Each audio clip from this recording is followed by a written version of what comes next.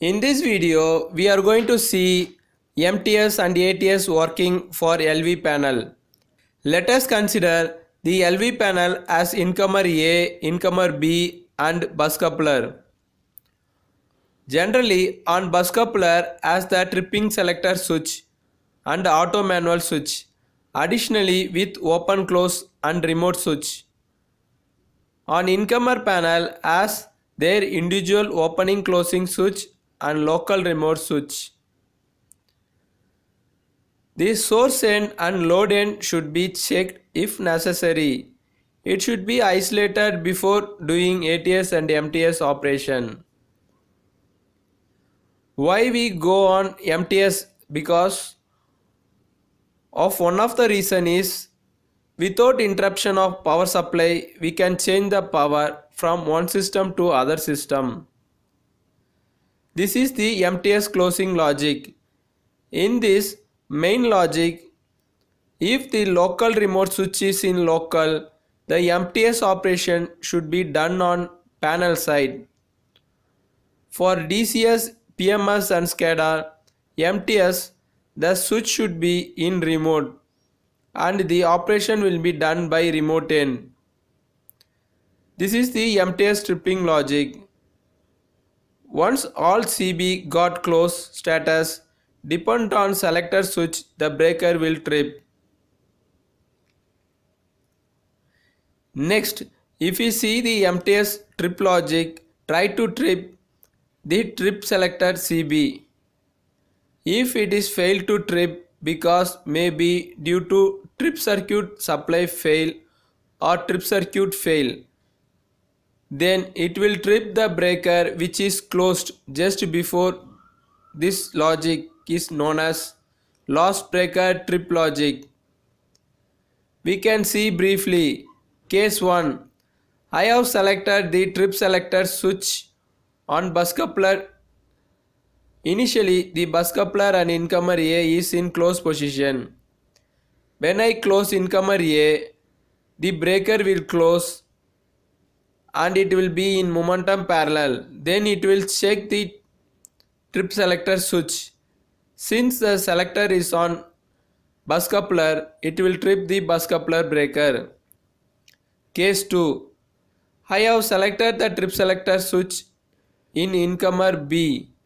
Initially, the incomer A and incomer B in close position. When I close Buscoupler, the breaker will close and it will be in momentum parallel. Then it will check the trip selector switch. Since the trip selector switch is on incomer B, it will trip incomer B breaker. Case 3.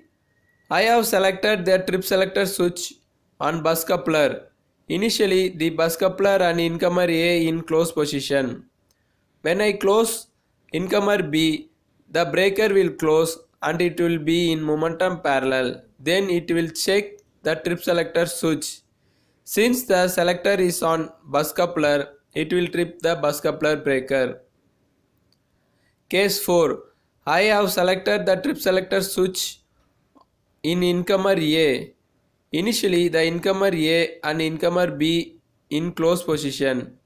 When I close Buscoupler, the breaker will close and it will be in momentum parallel.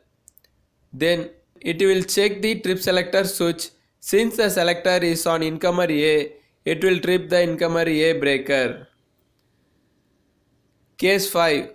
I have selected the trip selector switch on Buscoupler. Initially, the Buscoupler and incomer B in close position.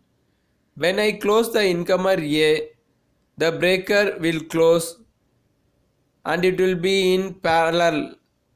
Then it will check the trip selector switch. Since the selector is on Buscoupler, it will give the tripping command to Buscoupler breaker. If the Buscoupler breaker fail to trip, then the incomer A breaker will trip. This logic is known as lost breaker trip logic. Next we are going to see ATS operation. What is ATS? Is a automatic switch device that transfer load power to healthy power system from power failure system. This is the ATS of basic opening logic. This is used for ATS basic closing logic. In this ATS, we have one more logic is standstill logic. We can see briefly. Case 1. I am going to stimulate the under voltage on incomer A.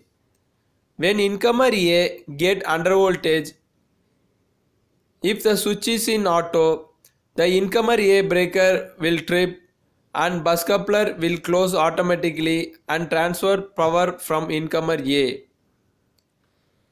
In case 2, I am going to stimulate the under voltage on incomer B. When incomer B get under voltage, if the switch is in auto, the incomer B breaker trips and the Buscoupler will close automatically and transfer power from incomer A. Case 3. I am going to stimulate the under voltage on both incomer A and B. In this condition, both incomer will not trip and it will be remain closed. No action will take place. Both incomer A and B breaker will be remain in closed position. This all I am going to show to you all in stimulating condition. Yeah, MTS. First, we are going to start MTS. So I close empty voltage. Close incomer B. And I close incomer A. And now the connection is incomer A. And I am going to close bus tie. I close, incomer A open. Now I selected bus tie and I close incomer A. Incomer A close and bus tie open. Now I selected incomer B and I close bus tie. Now incomer B open, bus tie close. Now again bus tie and I am going to close incomer B. B close, bus tie open. Now I am going to select incomer A and I am going to close bus tie. Bus tie close, incomer A open, fully over. Incomer to incomer, yeah.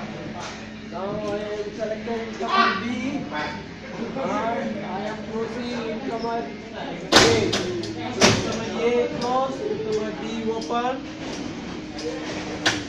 Now my trip selector is on incomer A. I close incomer B, incomer A get open. By this, MTS get over. Now we are going for auto. In auto, I need to open this. I need to close.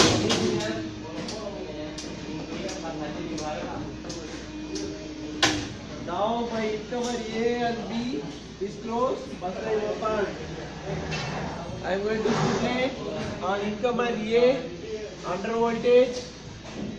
Incomer A trips, bus tie close automatically.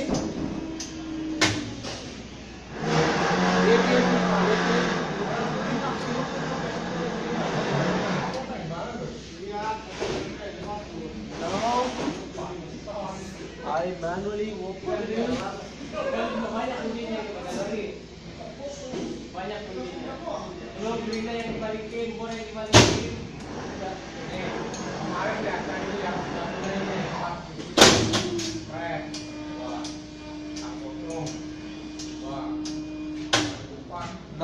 am going to stimulate on B.